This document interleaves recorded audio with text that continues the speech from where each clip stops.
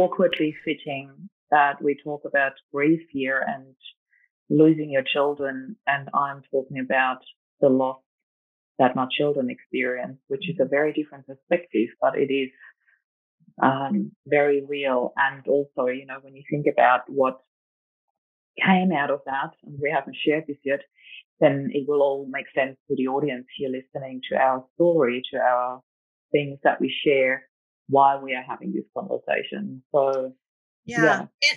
And I feel like too, I can relate to you so much as a mother Mm, watching my own kids grieve their brother. It's not yeah. dissimilar to you watching your kids grieve their dad. And that Yeah. was one of the hardest parts of the whole grief journey is I agree. watching your children hurt. I mean, Mm, it's incredibly horrible to lose them. And I know you don't have that experience, but it is also so painful to watch the pain in their eyes and to watch yeah. them go through this grief Yeah.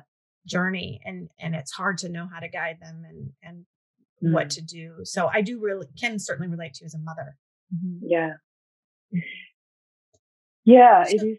It is certainly quite a journey, for all of us. And it is just something where I also want to put a little disclaimer out there. And this is something that I have learned over the last couple of years with the work that I do. And only through another parent that I talk to that I have got in my movement who has lost his son, did I finally have that or find that permission within me to take off that social label that we put on, that there is no worse experience than losing a child.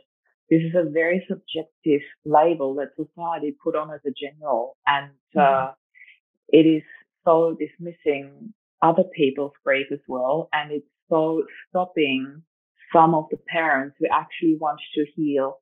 I think we need to let go of these labels. What is the worst and what is the best, or easier or less easier?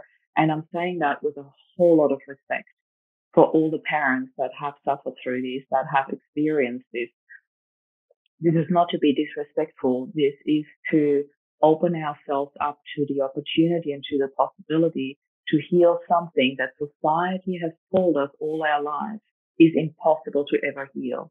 And Mhm. that's all I want to say here. And this comes with a whole lot of love. This is not disrespectful to any parent who has lost a child. And as I said, I only feel that I had the permission to actually say that as somebody who hasn't lost a child, because I work so closely with people who have lost children, who have told me that from their perspective, who are people that have healed. So I just want to put this out there as it is possible, and as an act of hope, to not restrict ourselves, that we can't ever heal from this, because I believe that we can heal from whatever we put our minds to and whatever we open our hearts to.